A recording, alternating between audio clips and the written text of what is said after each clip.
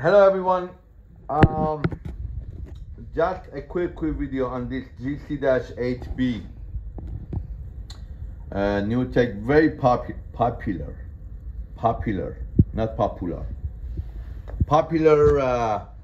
cylinder bed industrial walking foot sewing machine, right? I had a couple of complaints from my customer that the machine that they received, it's dripping oil. Is your hair blue? Yes. When? Yesterday. How come it's black now? Oh, you did one night thingy? Yeah. Oh, all right. Very nice. Beautiful. Still got some blue in there. It's like not blue, it's like greenish. What do you call that? Teal. Teal. Very nice. Good. Nice color. Beautiful. Thank you. But it's black now. You know that, Yes, right? it's Beautiful. black. Nice. Okay, so customer called me and said, hey, my machine is dripping oil. I'm like, no way. She said, no, here is the picture. She sent me a video and there was the oil dripping from here, right here on the GC-8B. And I said, heck no. Yeah, we're gonna send you another head. So we got another head and we sent her another head. She called me after 2 days, said, hey David, the machine is dripping oil again. So I'm like, that can't be. 2 sewing machines. And we tried all type of remedies. I'm like, call the factory. I'm like, what's going on?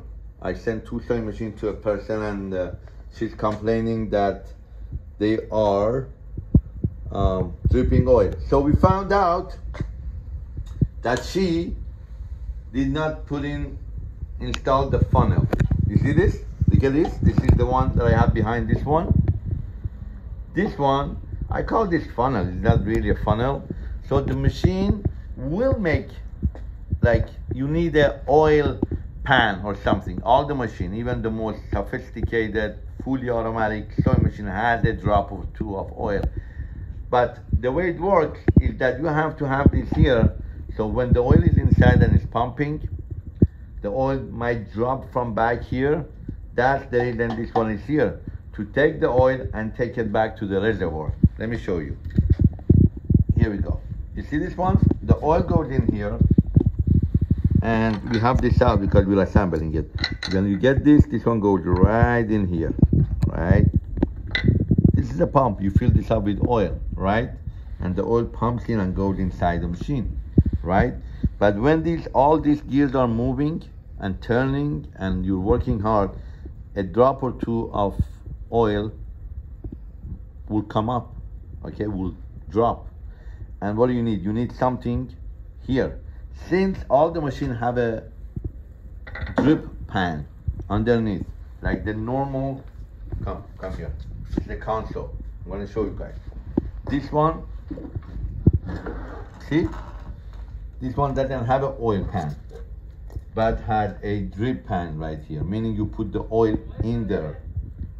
The oil is inside the machine, but the oil would drop in there if there is any problem.